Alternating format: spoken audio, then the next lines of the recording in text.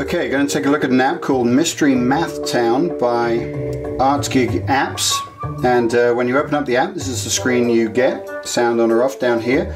You can click the help button and it will tell you how to play, how to go through the app. We're going to show you how to do that on the video now. Go back out.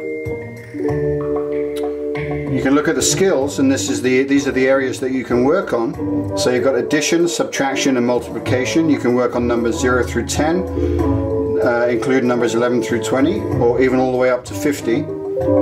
And you can do that for any of these, even multiplication 1 times through 10, or 1 times 1 times 2 times 5, or times 10. We're going to leave it on the basic level because my math skills are probably about this level, so we'll leave it on that. Mixed numbers down the bottom here include dice and tally marks, and I'm going to show you how that works as we get into the app, but it's a really clever way of introducing different numbers for the kids to work on. So we're going to go back and I'm going to show you how to add a player and show you what happens when you first start this app. So new player, this is a fun part. You can enter your name, so we'll enter Bob up there, and then you can change the hairstyle, you can change the glasses, the eyes, change the mouth until you get what you like. You click done and then Bob has been created, so we're going to play as Bob. When you click play, and this is the fun part, here's where you can change all your things. We've explained that. Help me find my little fireflies! Somebody trapped them in jars and hid them all over town! And of course we'll help. So when you first get this app, you'll see that everything is locked, and the idea is to go through these house by house, finding the firefly jars, which are these, at the locations. You also have a gallery, which you can collect pictures throughout the app, all the way to the very large one at the end. I'll show you how that works. But if we click on this as a guest, you'll see, or as Bob I should say, you'll see what happens. So you start by collecting numbers like this, and you can open this panel up on the bottom, and then you click on the door, and then you get a question. So something times something equals 9, and you've got these numbers to choose from, and you enter the answer. Now remember, we're looking for 2 jars, okay? And you can go up the ladder and you can go through the doors. So we collect the numbers, and you can have, I think it's 8 or 9 numbers on the bottom, I'm not sure exactly, and then you decide which way you want to go. So something plus something equals 5, we'll go 3 plus 2, and we found 1 jar. You collect that. Things are interactive within the scenes. Hey, whoa, watch the hair. I have so many fans, even a computer couldn't count them all, baby. Which are really cute. You can move your little ghost character around if you like to do it that way. And you can use numbers like this. You don't have to put them in your number bank, but they'll stay on that page. So you kind of want to take them with you in case you need them down the line.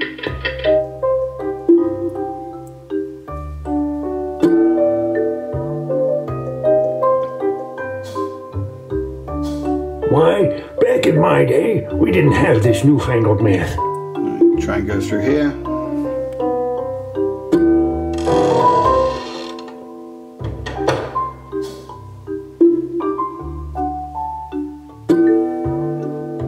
And you can see how you get to go around the house. Now we've already been there, and we've already been here because it's not asking us for any mathematical problems. So something minus something equals 6. So 10 minus 4, I believe, is 6. Had to think about that one.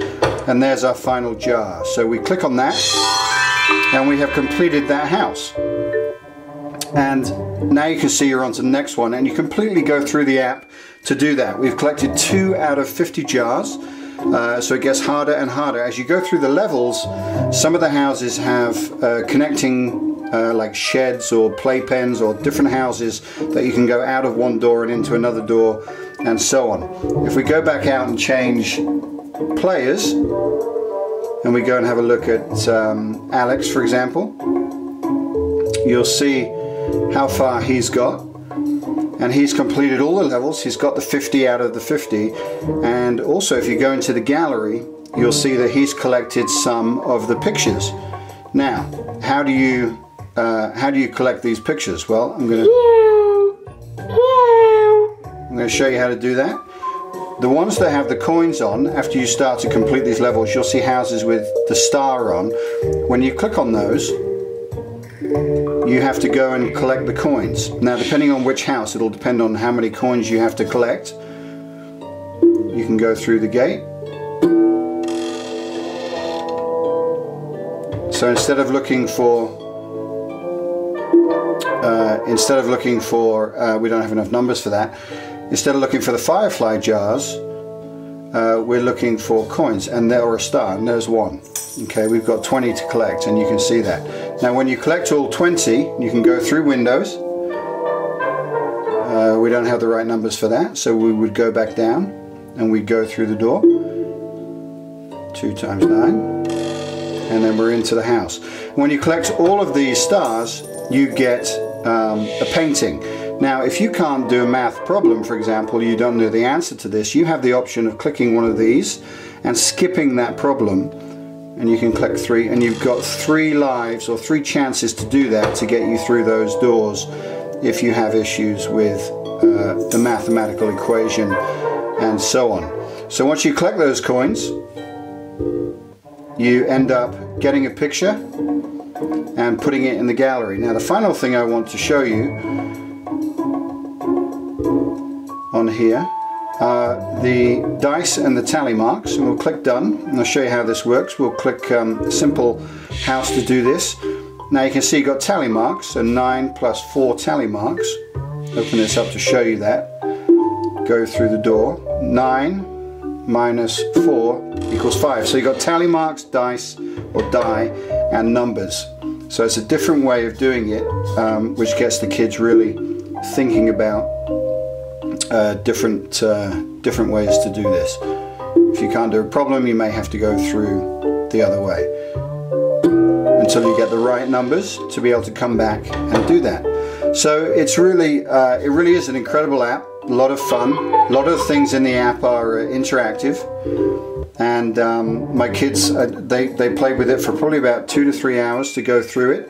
It's called Mystery Math Town, and it's by Art Gig Apps, and I highly recommend it. It's a great introduction to math, and as you can see just on here, just want to show you all the way up from 0 to 50 for addition, 0 to 50 for subtraction, and then multiplication 1 times through 10 times, and then you have the dice and the tally marks. So please check it out. It's really, really good. Mystery Math Town by Art Gig Apps.